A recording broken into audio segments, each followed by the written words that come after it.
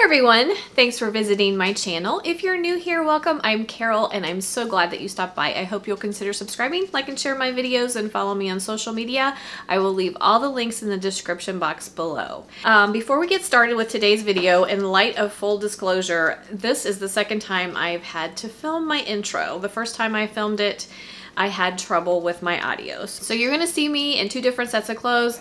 That's because I'm having to refilm my intro. And then a couple things I wanted to mention is, if you are not aware, I do have a canning group on Facebook. So if you're a Facebook user and you love canning, we'd love to have you join us. So pop on over there and request to join. The name of my group is called Canning with Carol and Friends. And we're having a ton of fun over there. Lots of sweet, kind, loving, caring people, and no drama is what we have going on. So we would love to have you join us. And then also I do have some t-shirts available for those of you who enjoy canning, so you might want to check those out as well. I do have a link to my Teespring store in the description box below the video. So back to what we're canning up today. So the recipe that I canned up for you yesterday is from the all new Ball Book of Canning. If you've hung around my channel very much, you guys know that I love this book. We've canned a lot of things out of it. And I've been eyeballing for quite some time the beef chipotle chili. It's a little bit different kind of chili. It uses stew meat instead of ground beef. Typically when you make chili, it's ground beef. I'm not a huge fan of canned ground beef, so I was excited to see this recipe. Instead of stew meat, I did use 2 chuck roasts. We need 4 pounds of meat, and I had a couple of chuck roasts in my freezer, so I used those instead. You just want to cut it in about 1/2-inch cubes. Those are the instructions by ball. Then the other ingredients you're going to need are dried black or pinto beans. You need 3 cups total.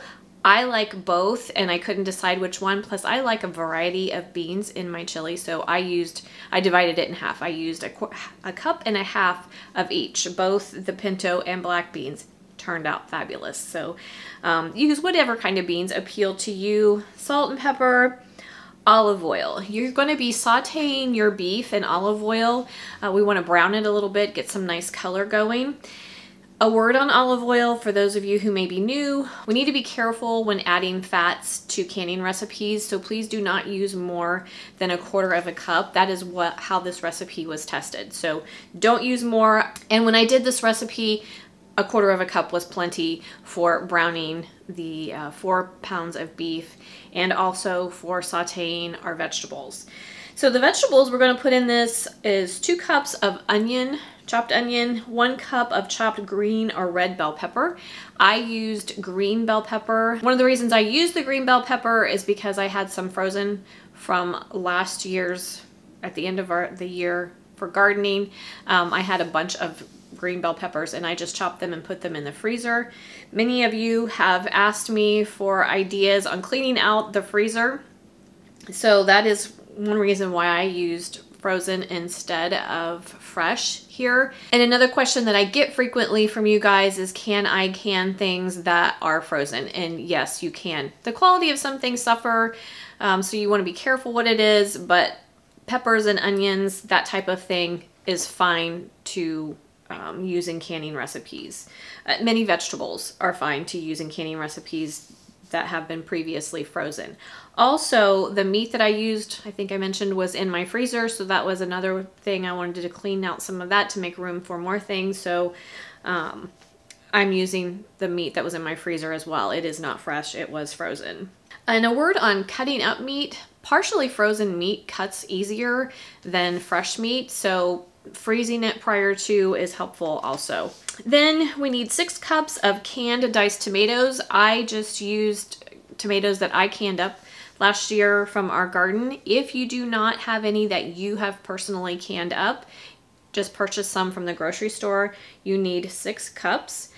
And then we need 1/3 cup of finely chopped canned chipotle peppers and adobo. Chilies in adobo come in a can. You can find them very easily in the grocery store, in the international foods aisle. They come in a small can. 1/3 cup chop that this recipe calls for is approximately half of the can. So just a little tip from me, if you don't use the whole can, go ahead and put whatever is left in a Ziploc freezer bag and pop them in the freezer, and then you can have them for another recipe. They freeze really well. Another word on the chipotle: peppers. They have a lot of kick to them, and that's also where this soup is getting most of its flavor, is from the chili peppers. They don't use a lot of other seasonings. So just be aware that they have quite a bit of kick to them. So feel free to adjust the amount that you're using. You could use the whole can if you like things really spicy. You can use less if you don't groove on a lot of spice. And then the last ingredient we're going to be using is 1/4 cup of fresh lime juice. You guys, I was so surprised at how delicious the lime juice was in this recipe. So I highly recommend that you use it. It is not used here as a preservative, so you could leave it out if you prefer to.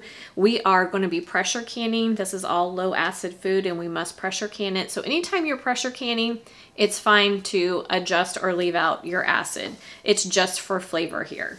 Then, like I said, they are not recommending a lot of other spices, so I decided I wanted to jazz things up a little bit.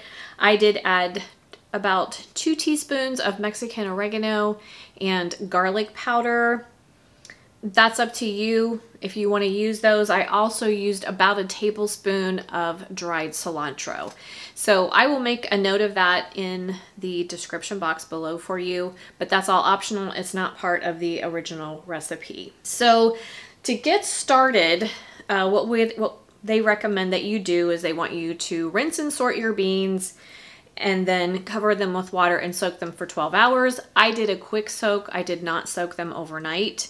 And to do a quick soak, you're just going to rinse and sort your beans, cover them by 2 inches with water, bring them up to a boil, boil for 2 minutes, put the lid on, and let them sit for an hour. So that is what I did. After you do that, you need to drain off your soaking liquid, return your beans to the pan, cover them with 6 cups of water, and you're going to bring them up to a boil and simmer for 40 minutes. And that's where I have started the rest of my instructions for this canning recipe. So you want to make sure that you soak your beans and you want to parboil them. I highly recommend that you do the simmering part of this. I know many people are tempted to leave that out. They just want to either soak them and can them or can them from a dried state. I do not recommend canning them from a dried state. If you've hung around me very much, you know that that is not an approved way to cook beans. So I highly recommend that you soak them and you simmer them for about 40 minutes. You want them to start to get tender. So that's where I pick up for the rest of my instruction for doing this. One thing that I did want to mention, as you can see, they've been sitting for 24 hours.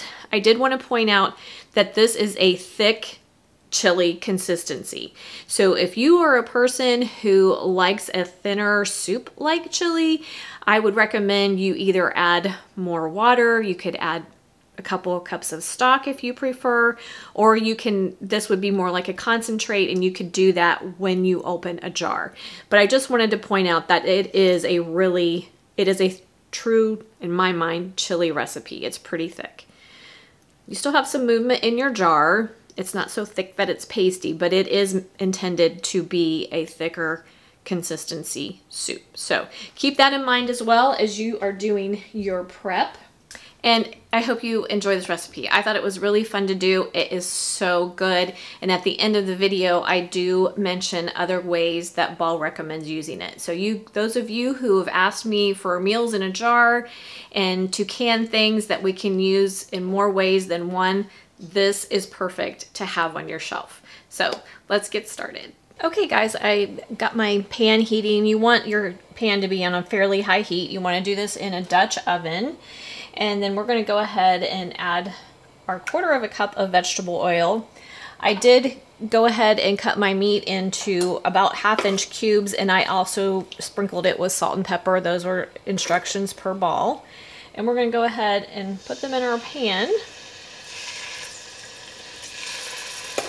And we're going to brown our beef in batches. We don't want to cook it all the way through. We just want to get some color on it. Okay, I browned my beef in batches. You don't want to overcrowd your pan, and again, we don't want to cook it through. We just want to get some nice color on it. Okay, so once your meat is all brown, you're going to go ahead and add your peppers and your onions. We're just going to give that a stir. We don't want them to burn, but we do want them to soften. And we're going to let those cook for about 5 minutes. So 2 cups of onion, a cup of bell pepper.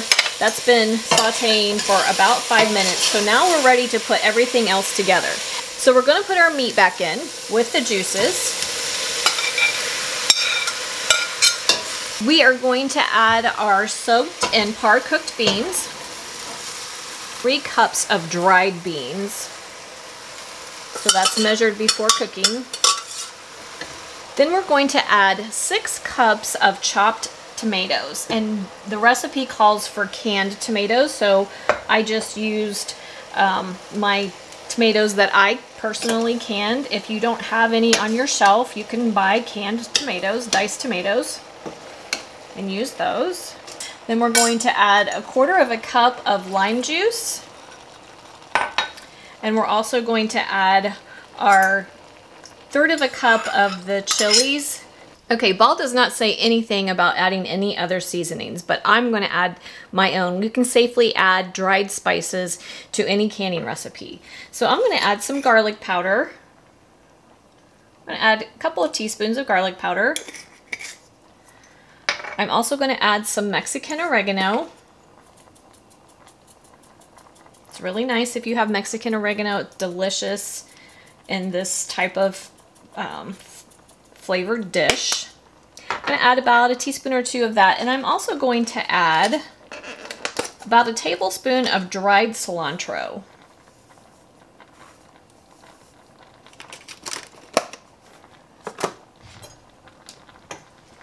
Give all that a stir, and we are going to let this simmer uncovered for 10 minutes. Okay guys, something I just wanted to point out. It has been simmering for almost 10 minutes now, but I wanted to point out, I don't know if you noticed after I put everything together, that it didn't look like it had very much liquid on it at all, but see what has happened as it has simmered. It's produced more liquid and it's starting to thicken, and Ball does state that you want to simmer it for 10 minutes or until it starts to thicken, and we can definitely see that happening. So I just wanted to point that out.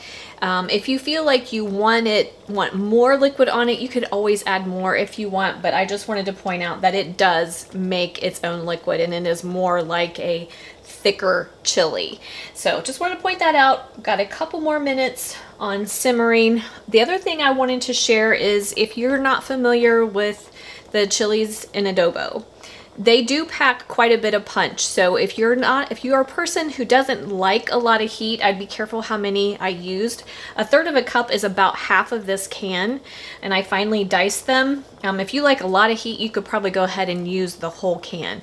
But if you don't use the whole can, what I like to do is I just put it in what's left over in a Ziploc freezer bag and pop it in the freezer, and that way I have it for whatever I want to use it for, tacos or any type of Mexican dish. They keep really well in the freezer that way, so you're not wasting anything. So we're going to simmer a couple more minutes. I'm going to get my canner, my jars ready, and then we're going to can things up.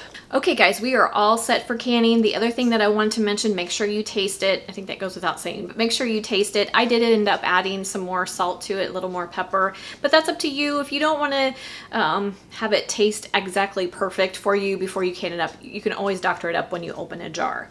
But I did, just as an FYI, add more salt and pepper. So, couple things. This recipe only gives instructions for canning in pints, and I've found that to be true with a few recipes in this book. I don't know if they're just trying to keep it small batch canning or why they're doing that, because it is confusing. When I did the chicken pot pie video, I used one of their recipes for chicken stew, and it only gave pints, and I thought maybe they were doing pints because it included mushrooms, and you only you can only can mushrooms in pints, so I thought maybe that was the reason, but I'm finding more recipes that they're just giving instructions for canning in pints. There is no reason why you could not can this recipe in quarts. There's nothing in it that is unsafe for canning in quarts. So pints you're going to process for an hour and 15 minutes. If you want to can this in quarts, you just want to process for an hour and 30 minutes. So like, again, I'm not sure why they're only giving instructions for pints, but I don't see any reason you cannot can this in quarts. So I have 3 inches of simmering water in my All-American canner. Those are the instructions that came with my canner, so make sure you follow the instructions on your canner, but typically with pressure canning, it's approximately 3 inches of simmering water in the bottom of your canner. Jars and lids do not need to be pre-sterilized as long as you're processing for 10 minutes or more, and we are. So I just washed my jars and I have them, I'm keeping them hot in a sink full of hot water. I washed my lids in soapy water, rinsed them, and just set them aside. There's no need to simmer them if you are using the ball lids. If you're using a different brand of lids, follow whatever instructions come with those lids, but the ball lids do not need to be simmered anymore. So we are looking for 1 inch headspace, and make sure you start with a hot jar. That's important, and simmering water in your canner so that there's no thermal shock and jar breakage. So I'm gonna bring you in close and we're gonna get going. We are starting with 2 hot jars and we're going to ladle our chili. You guys, I have to tell you this, I was pleasantly surprised by this recipe. It is really, really delicious. And we're looking for 1 inch headspace. Okay, once you get to the 1 inch headspace, you're gonna take a debubbling tool, chopstick, or plastic butter knife and release air bubbles. So just kind of poke around your jar. If your headspace changes, you want to add more to your jar to maintain the 1 inch. That is common for that to happen, for your headspace to change a little bit. Once you're satisfied with your headspace, I take a paper towel dipped in white vinegar to clean the rims of my jars. We want a good seal and we don't want anything to interfere with that. So you want to make sure your rims are nice and clean. And then take your lid, center it on your jar. And then add your ring to fingertip tight.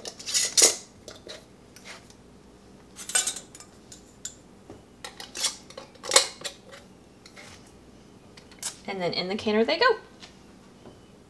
Okay guys, there wasn't quite enough left to do 9 pint jars. Plus my canner, when I use wide mouth, will only hold 8. So I have a canner load. I have 8 wide mouth pint jars. And then I have about 3/4 of another one left over. So what I do, just as an FYI, to keep my jars nice and clean during the canning process, is I take my leftover white vinegar and I pour that in my canning water. We have minerals in our water that like to collect on the outside of our jars, and it makes them not so pretty, and it's kind of hard to remove after the fact. So I like to use the white vinegar. We are going to add our lid. Lock it down. If you have this canner, you're going to tighten your thumb screws 2 at a time, opposites. Now, there's been some discussion about siphoning in my Facebook group. The instructions by the National Center for Home Food Preservation tell us to crank our heat up to high once you have everything locked in place, which is what I typically do, and those have been my instructions to do that throughout my videos, because that is what the USDA says to do. But Ball recommends bringing it up to a medium-high heat, and several of you have discussed you have less siphoning if you start on a little bit lower temperature instead of cranking it all the way up to high. So just as an FYI, for those of you who seem to struggle with siphoning, I always crank it up to high and that seems to be okay for me. But you might want to try just cranking your heat up to a medium-high to get it up to temperature a little bit more slowly. People claim that that helps with their siphoning issues. So just do what works for you. Either way is correct. So crank your heat up however high you want it. We are going to get it up to a temperature. We want steam to come out of our vent for 10 minutes, and then we can proceed. And I'll bring you back and go through each step with you. Okay guys, this is what we mean by venting. For those of you who are new, you should see a steady stream of steam coming out of your vent. And we want that to happen vigorously for 10 minutes. It should be a nice steady stream for 10 minutes. Once we get there, after our 10 minutes of venting, then we can go ahead and add our weight. So make sure you know your altitude. That will determine which PSI you will be using. I am under 1,000 feet, so I'll be canning at 10 PSI. If you're using a dial gauge canner, if you are under 1,000 feet, you're going to be canning at 11 PSI. But like I said, make sure you know your altitude so you're canning at the appropriate PSI. So we're gonna let this vent for 10 minutes, then we can add our weight and wait for it to start rocking and rolling, and then we can start our processing time. Okay guys, our 10 minutes are up, so I'm gonna go ahead and add my weight to 10 PSI. We're gonna wait for it to come up to temperature. When it gets up to the correct pressure, my weight will start rocking, and then we can start our processing time. Like I said, if you're using a dial gauge, make sure that you are at 11 PSI. For those of you who have this canner, just as an FYI, you have a dial gauge and a weight, but it operates as a weighted gauge canner, so you always go by the rocking. The dial is just for reference, so they may not match. So I know that that's been a question I've gotten frequently. So the dial is really just there for reference. Okay, you guys, my weight says it's time to start timing.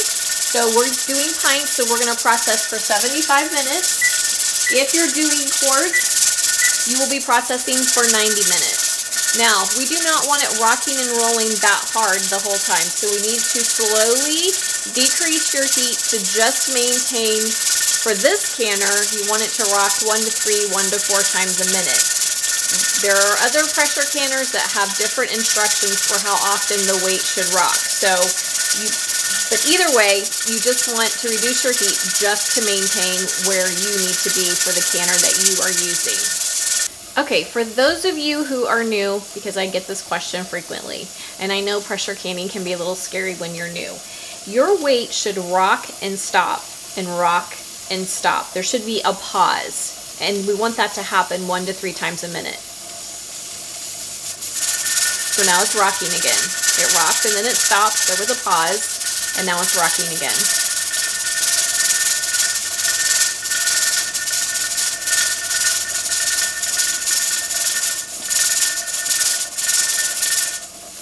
And now it stopped again. And that's what you want to happen 1 to 3, 1 to 4 times a minute, or whatever are the instructions that come with your canner. Okay guys, once your processing time is up, you can turn your heat off. Then we're going to allow our canner to return to 0 pressure naturally. Once you're at 0 pressure, you'll want to let it sit another 5 to 10 minutes, and then you may remove the lid, and then I let my jar sit at least another 10 minutes in the canner. And when we get there, I'll bring you back and show you our delicious chili. Okay guys, we are all finished. 8 beautiful jars of the beef chipotle chili. Doesn't that look fantastic? So yummy. You're gonna want this on your shelf. I was like I said before, very pleasantly surprised at how tasty it was. I also wanted to note that at the bottom of the recipe in the ball book, they do make note that it's good for more than just chili. It says enjoy this chili alone with fixings, or use it to top nachos and chili dogs, fold into tacos, or layer under baked macaroni and cheese for a truly decadent meal. So I think that this is right up our alley for things that you guys have been asking for to have on your shelf as a meal in a jar, or something that you can use in a lot of different ways. So this is going to be really versatile, and it is so tasty. So I hope that you will give it a try. If you have any comments or questions, please feel free to leave them for me in the comment section. Don't forget to like, subscribe, and share, and I will see you next time. Have a great day, guys.